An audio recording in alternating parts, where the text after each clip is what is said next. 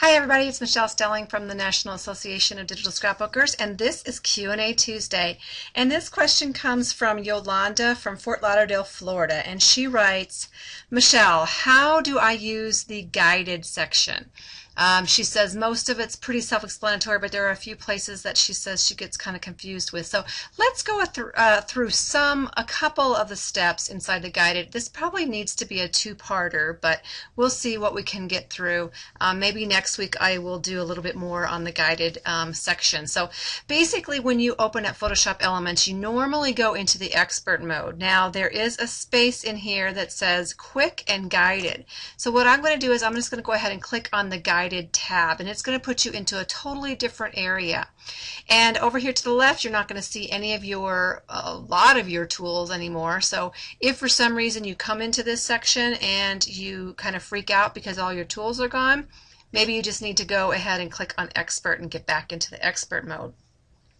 Over here to the right hand side, you're going to see all different kinds of things that you can do inside the guided section. All of this, which is inside touch-ups, those are pretty easy. I think those are the ones that she said, Yolanda said that she could get through. However, there are some other photo effects that are kind of cool too, so you can kind of go into each of these. Now, I'm just going to step through a few of them. So let's click on Depth of Field.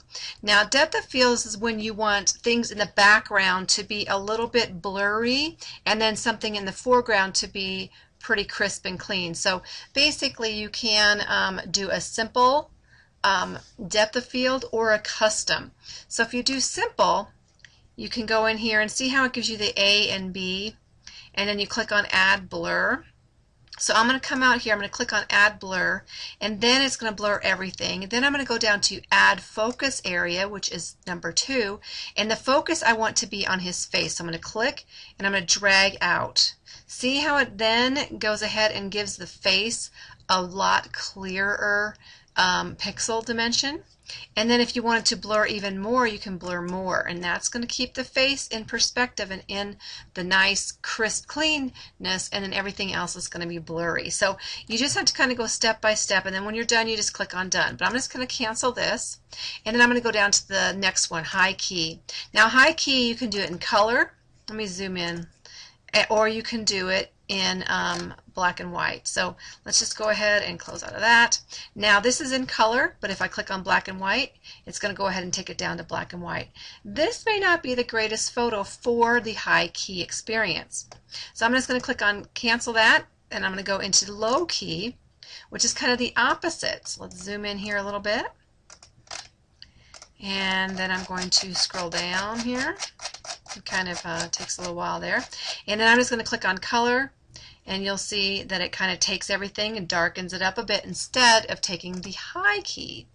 So let's just do the low key black and white, and that gives it the dark look. And this sometimes works really good with like rugged, older men, cowboys, things like that.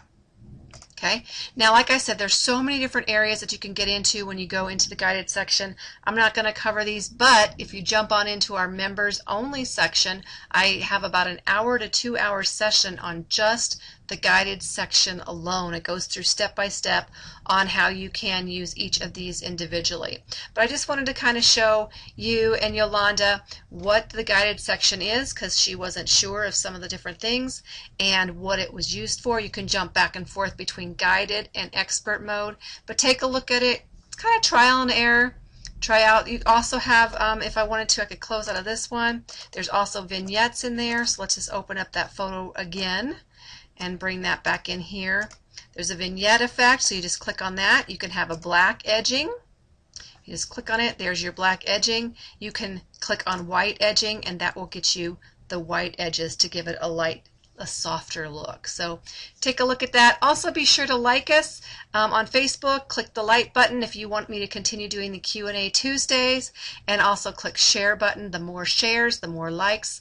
I will continue doing this. Take a look at our site, naods.com. We have a great members only class coming up really soon, so sign up for that if you are a member. Thanks for joining me, and have a great day. Bye bye.